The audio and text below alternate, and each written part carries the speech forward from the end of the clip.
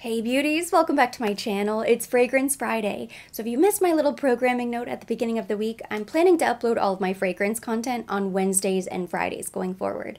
That way it gives me a bit more consistency with my schedule and you know what to expect from me. So today I'm going to be sharing a list of some of my favorite fresh, crisp, and clean fragrances. These are energizing, a bit juicy, kind of clean out of the shower, perfect for the warmer weather months, so spring, summer. They're great everyday fragrances, office appropriate, gym appropriate, never inappropriate really. And they're also great for anybody who's maybe a bit more sensitive to fragrance. If you tend to get a headache or you just don't like to wear anything too heavy for extended periods of time, these are your fragrances that are great grab and go every single day. Spritz with abandon, get out the door. Now, if you've been with me for a while, you've heard me say numerous times that I don't typically lean towards citrusy fragrances.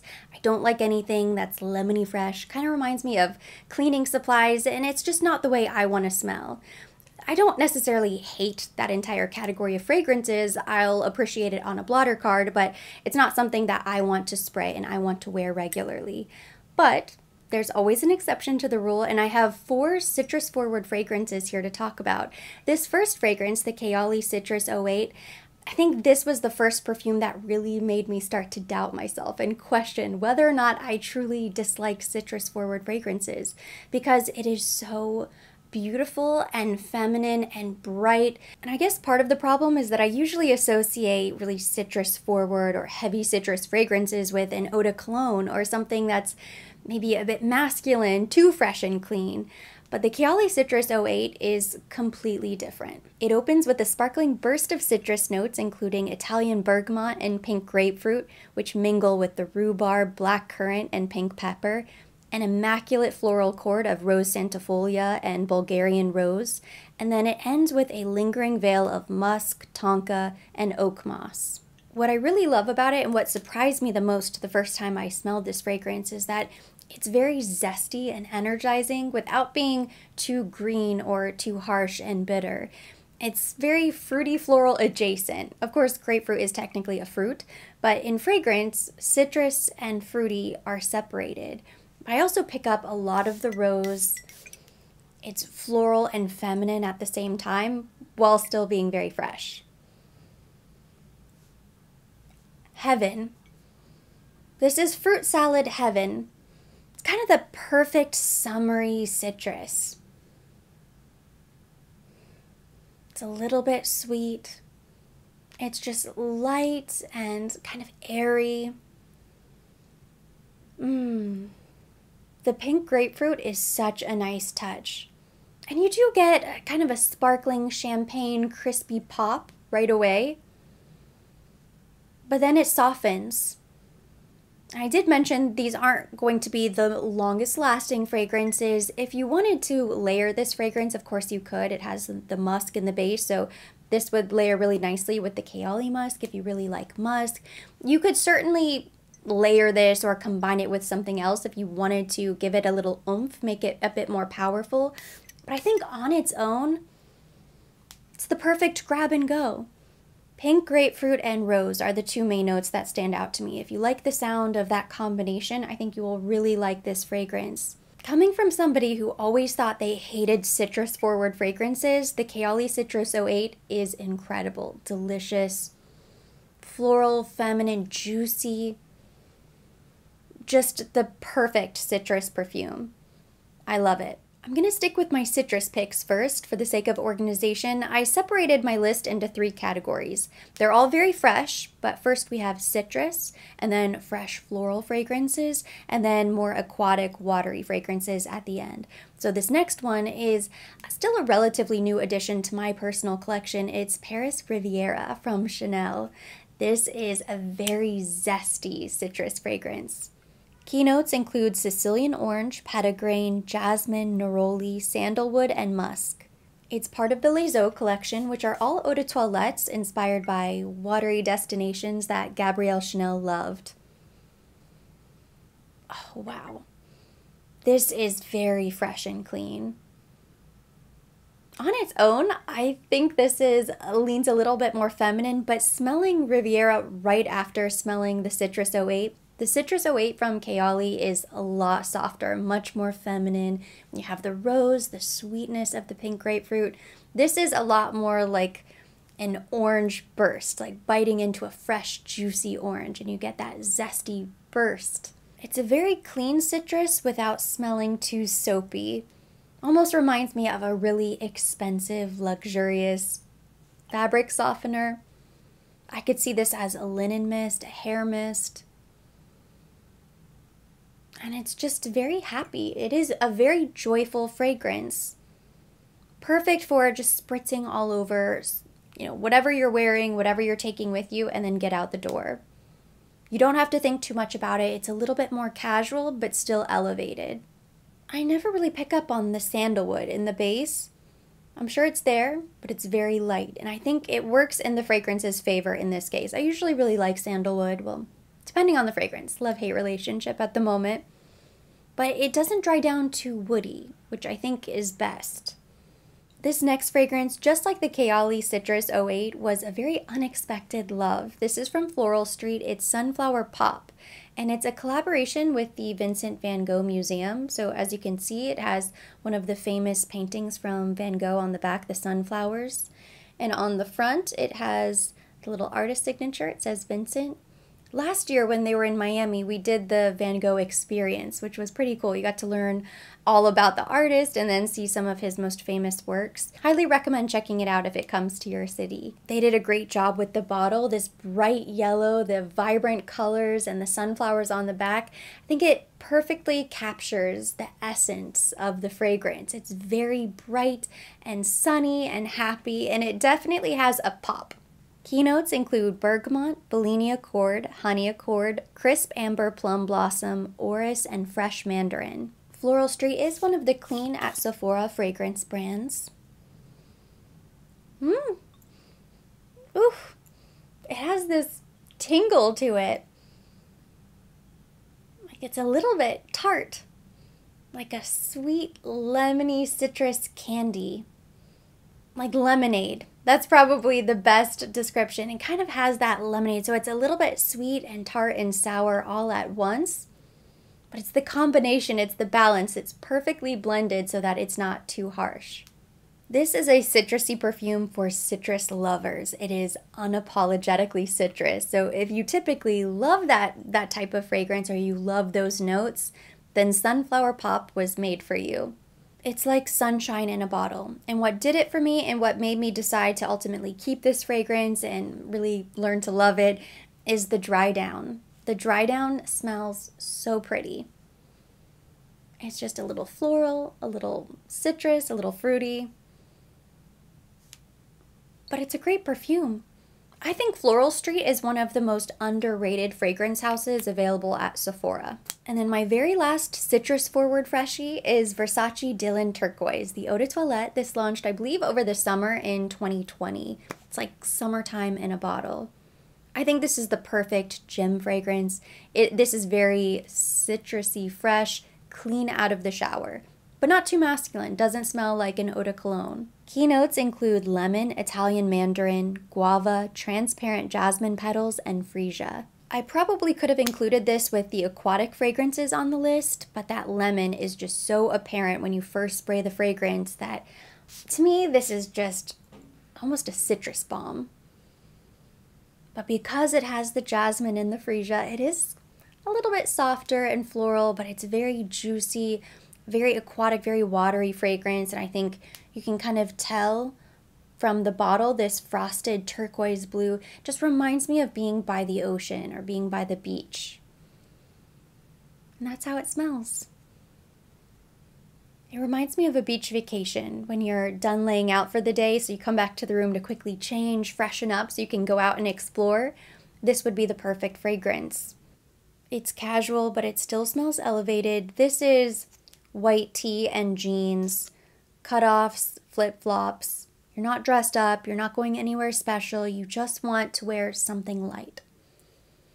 Perfection. We're moving on now from citrus to fresh floral fragrances, starting with the new No. 1 de Chanel L'Eau Rouge. This is the revitalizing fragrant body mist. this is so different for Chanel for a variety of reasons, not just because this is a cleaner product. It's made with up to 97% naturally derived ingredients. It's infused with red camellia extract and camellia water to refresh and invigorate the senses.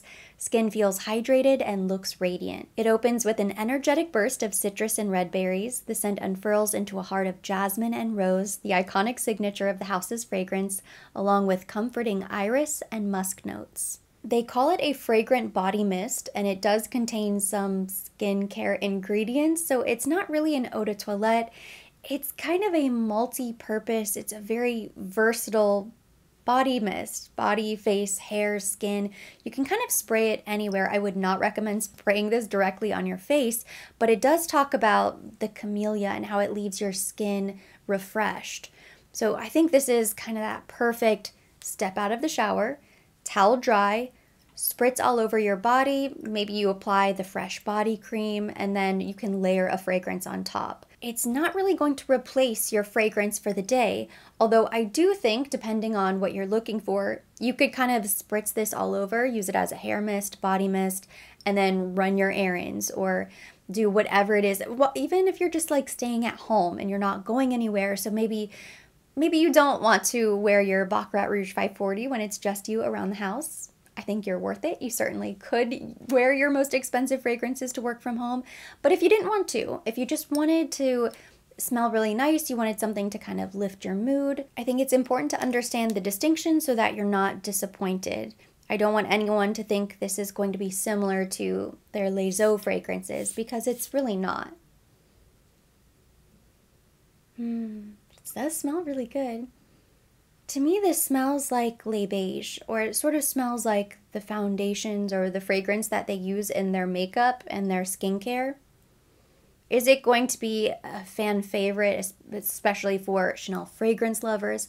I don't think so, because it is so different from what they typically offer. I think it serves a place in a fragrance collection, but it's not going to be front and center. If you're looking for a fresh floral from Chanel that will give you more impact, that you can wear as your everyday fragrance, it has projection and strength, then Chance Eau Tendre is an incredible option. The Eau de Toilette came out first, instantly became a favorite, but this is the Eau de Parfum, so it's a little bit bolder, more intense. It's still a light fragrance, but I think the Eau de Parfum just gives me that oomph that I need. It's a fruity floral. Keynotes include grapefruit, quince, rose accord, jasmine, and white musk. Chance Eau Tendre is a very youthful fragrance. Delicious. I think this would be a great introduction to Chanel fragrances. So if somebody was shopping around for maybe their first Chanel fragrance, I would probably point them in the direction of Chance Eau Tendre, depending on their preferences and what else they told me, what other information I had to go off of. But if I were just going to kind of throw it out there as a very general first Chanel fragrance recommendation, Chance Eau Tendre. Because it works in so many different scenarios, I think it's incredibly versatile. It's beautiful, it's a crowd pleaser. I think most people really like it, if not love it. It's incredibly feminine, and it's not quite as serious as a Coco Mademoiselle. That would probably be my second recommendation. But I would say if you're looking for your first fragrance and you don't necessarily want something that's just evening or special occasion, Chance Eau Tendre is beautiful. I could wear this every single day, and I don't think I would ever get sick of it. It's a very pretty perfume, and it's one of the best Chanel fragrances in my opinion. The next floral fragrance I have here to talk about is Penhaligon's The Favorite, and I'm so happy it's starting to warm up outside because this is one of the prettiest floral fragrances and it is perfect for spring, summer. It just smells like a fresh bouquet of flowers, as if you're walking through a field of wildflowers and nothing else. Keynotes include mandarin, violet leaf, bergamot, jasmine sambac, mimosa, orris, Indian sandalwood, musk, and broxin. And I do have to point out every single time I mention this fragrance that the bottle is one of the prettiest, definitely one of my favorite fragrance bottles in my collection. It's so cute. And this is one of my favorite Penhaligon's fragrances. I only have two, Changing Constance and The Favorite. But when I visited the counter, as much as there were other standouts, these were the clear winners. Fresh cut flowers. That's what I smell. And it smells very natural, like straight from nature, fresh cut. I almost get some herbs in there as well. Like a little dill, maybe some basil. It's just so clean and crispy fresh. It's springtime in a bottle. If you love fresh floral fragrances, this could easily be your everyday signature scent and you'd never look back. It's not really complicated. It's very simple, and I don't want to say basic. Basic is the wrong word. I guess simple. It's very clean, simple, very straightforward. It's not overly complex. It's not trying too hard to be different or unique.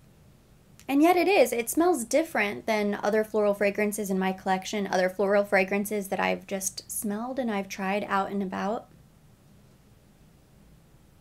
I think this is a very rich, very wealthy smelling fragrance. It has a very effortlessly chic, very timeless feel to it. I would imagine somebody like Kate Middleton or somebody from the royal family wearing this fragrance. I have no idea what fragrance she wears. If you know, let me know down in the comment section, but that's just what comes to mind. Going back to fruity florals, next I have D&G number 3 L'Imperatrice. This is a classic fragrance, and I will never forget the first time I smelled this because I was so blown away in Sephora, and I thought, wow, this is so delicious. I can't wait to tell people about this perfume. I honestly thought I had discovered something new, and here it's been around for years, decades at this point, and it is a very well-known perfume. It smells like the most delicious, juicy fruit salad you have ever smelled. So perfect for spring, summer. Keynotes include watermelon, kiwi, red currant, rhubarb, sandalwood, and sensual musk. I love the watermelon kiwi combination, but it also smells very floral. This is another crowd pleaser as well. I would put this in the same category as a Chanel Chance Eau Tendre, very similar. And by now I'm sure I've said this word 100,000 times, but it is just so fresh. It is light, fresh, it's a little bit crispy, but in the best kind of way. Like crisp, fresh fruit. And it's the perfect grab and go. I would wear this every single day, not a problem. And it comes in the larger bottles, you can kind of spritz it all over. And the dry down is beautiful as well. It never gets heavy. None of these fragrances have a really heavy, woody base. They all stay very light and airy throughout the life of the fragrance, which I think is a good thing, especially if you have a very long day planned. You don't necessarily want something that's really heavy sitting on your skin for hours at a time. None of these will give you a headache. You won't get sick of wearing them. They're crowd pleaser fragrances. Other people will really enjoy smelling you. They'll probably ask you what you're wearing. And they're going to sit a little bit closer to the skin, so you're not going to get a ton of projection, but just a little whiff as you walk by somebody. They'll kind of, ooh, she smells really good. I would put this in the elevated body splash category. So again, it's kind of the perfect introduction to finer fragrances and designer fragrances. If you've never really been a huge fragrance fan, but you're kind of tipping your toe in the water, or you're looking to just expand your fragrance collection, I think D&G number 3 L'Imperatrice is such a great fragrance to have in your collection.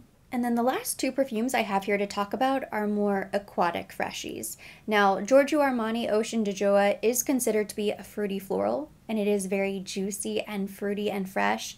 But it truly does capture that feeling of being oceanside or near the water. Ocean de Joie pays tribute to the lively, joyful nature of the ocean. The crystalline floral fragrance is built around the aquatic freshness of water jasmine and the juicy notes of sparkling pear, faceted by a woody musk base. I find it to be very calming and almost thirst quenching. It's so watery. That juicy pear, it's very sparkling and bright. Definitely pops as soon as you spray the fragrance. And it has a natural smell to it. Like it smells like taken from nature. Doesn't smell too artificially sweet or synthetic. Like, I would imagine waking up on the beach and you just smell this way. This is just the smell in the air. It would be very difficult for me to choose a favorite between Ocean de Joie, D&G number 3 L'Imperatrice, and Chance Eau Tendre. But I do think they're sort of similar. They serve the same purpose. You certainly wouldn't need all 3 of them in your fragrance collection. I think you could choose just your one go-to fresh, fruity floral, and that would be it. You cannot go wrong with any of these options. And the very last fragrance I have to mention today is so special to me, and I've never talked about it before because it's new for my collection. This was sent to me complimentary from Commodity, but it's an oldie goldie, and I had this fragrance years ago and I loved it. In fact, I was thinking back, trying to remember what the occasion was, because I remember purchasing this fragrance. I think it was the very first birthday I celebrated with my husband. So we were in Nashville, and I remember it because we were shopping at Sephora. I asked to go to Sephora to pick out my birthday gift, and I was just shopping around, and he was adding things to the cart, to the bag. He was like, "Oh, do you want this? Oh, do you want this? Okay, we'll get you this." And I was just in shock because I'd never dated anybody or had a boyfriend who was so kind and so generous to me. But we just walked around Sephora, and I think I was too scared to even add anything to the bag. But he just, anytime I said, "Oh, that's pretty. I really like the look of that eyeshadow," he was like, "Yep, add it to the bag, add it to the bag." I think that was probably the moment I knew we needed to get married. There was a fragrance tower in Sephora, and we were smelling all of the fragrances, and they had really interesting names. I was not familiar at all with the brand. And my favorite was Rain, and then my husband picked out a few others. I think he got Gin, Book, and a couple other fragrances that day. And this became one of my favorite fragrances. I was wearing it constantly, and then I dropped it on the floor. I dropped the bottle, it shattered, and I don't think I had the heart to replace it. And then I don't even think they carry Commodity at Sephora any longer, which is unfortunate because it's a great brand. I remember where I was when I dropped the bottle too, because we had taken a weekend trip to New York, and I was in the bathroom getting ready to go out on the town in New York City, like, ooh, so excited. And I dropped this bottle, and I remember just being heartbroken. And it smells the same. It's a very soft floral, very delicate, almost like tulle. It barely touches the skin. And it's so feminine and just effortless. Could easily be an everyday fragrance. I was so excited when they sent this to me because it had been years since I had smelled the fragrance. I couldn't wait. I just had to unbox it. And when I smelled it on the blotter card, I think I sprayed it on the blotter card. I might have just sprayed it on my arm. I thought, wow, it smells the same. It just immediately brought me back. Keynotes include dewy green accord, bergamot, lemon verbena, jasmine, freesia, lotus blossom, white amber, water, musk, and sheer woods. I don't want to take anything away from Commodity by comparing this house to Replica because they're very different, but I think in the same way that Replica sort of captures a moment or a scent memory, it's sort of the same thing with Commodity. They sort of take this simplified object like book, paper, milk, nectar, in this case, rain, and they create a fragrance around it that just captures its essence in a way. And I did smell, I think Replica recently came out with the After the Rain Stops. I smelled it at Sephora the other day and I liked it, but it didn't really move the needle for me. I smelled a couple of the new fragrances and none of them really spoke to me. Commodity Rain is so much better in my opinion. This is clean and fresh in a bottle. Clean and fresh without being soapy, without too much citrus, and without being too fruity floral. It's none of those things. It's really hard to put this actually in a category, sort of in a category on its own. Makes me so happy that I rediscovered this fragrance again. I think I might even appreciate it more now. Like I like it even better the second time around. And that completes my list of fresh, clean fragrances, perfect for spring, summer. Thank you so much for watching. Hopefully you enjoyed it. If you did, give it a thumbs up. Leave me your comments, questions down below. If you have any favorites, any recommendations, drop me a comment. We'll keep the conversation going there. As always, I will be linking everything mentioned. Everything on my face will be listed down below in the description box for your convenience. And for more videos like this, more fragrance content, I will see you on Wednesdays and Fridays. But go ahead and subscribe. Hit the notification bell, and I'll see you in the next one.